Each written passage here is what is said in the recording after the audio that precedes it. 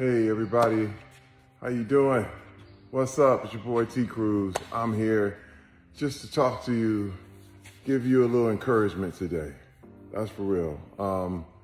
There was a time when I was very, very depressed. When I first moved from football to LA, and it was our first time, trying a new career and the whole thing, man. And I got really, really severely depressed. I used to sit and watch TV and movies, because I wanted to be a filmmaker.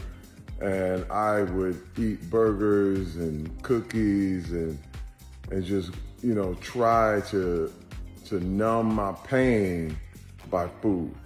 It was one of those things where, there was no end to the sadness, because things just weren't working out for me, man. I came out and was getting rejected and the whole thing. And what was crazy is that it slowly started to change my metabolism, and I got overweight. I got sluggish. Everything got cloudy, and you could almost feel the descending spiral happening. I like to call it the toilet. And I understand it. I was there. And one day my wife came up behind me and she pinched my back fat. And it was there. It was heavy. It was pretty substantial. And she said, oh, now she loved me. And she was, just being honest. And I was like, what are you doing? What's going on? What are you doing? And she was like, oh, you're cute. You're just cute. I love you. And it wasn't meant to embarrass me at all. But I didn't even know it was there. In my mind, I was thinking, yeah, I'm still in my football shape. I'm still doing my thing and the whole deal. And when she pinched it, it made me realize, I became conscious of how far I was from my goal.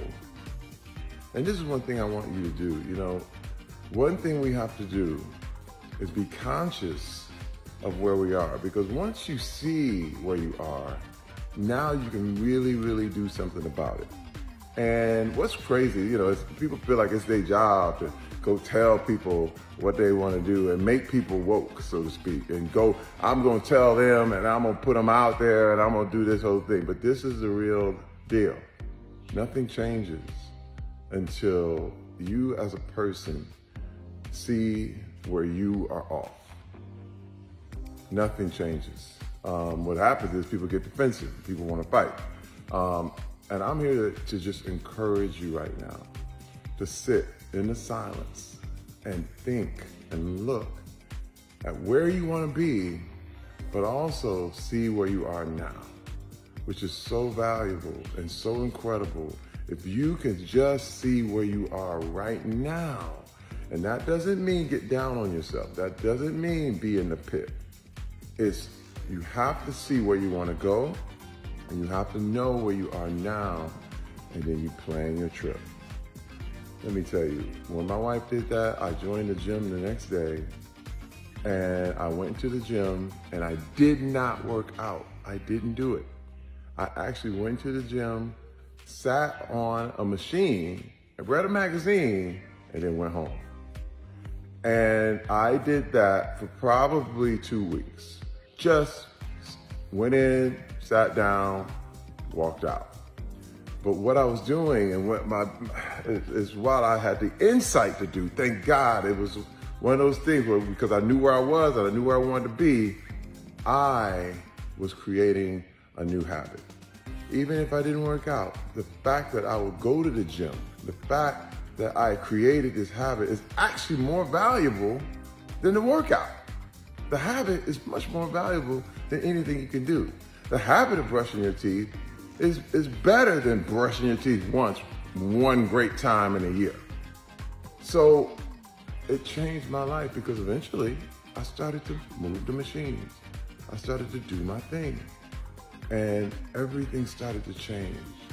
Slowly but surely. Please remember, everyone, it's baby steps, but be conscious of where you are. Try to think about that today as you go about your day and do your thing. And let me tell you something, those little things will let you see yourself like you've never saw yourself before. Have a great day. I love you guys. Go out there and get it. God bless you.